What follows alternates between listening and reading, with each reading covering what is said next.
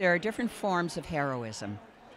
Heroism is something that we identify almost exclusively with violence. And it doesn't always happen like that.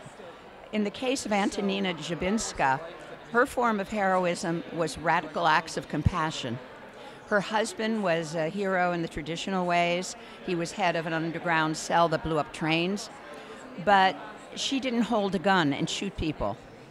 She wanted to make sure that the people in her care would thrive and not be so traumatized by what they had been through that they had no life left after the war. And to that end, she went to remarkable lengths. She was a good friend to them, but she was a good friend to life.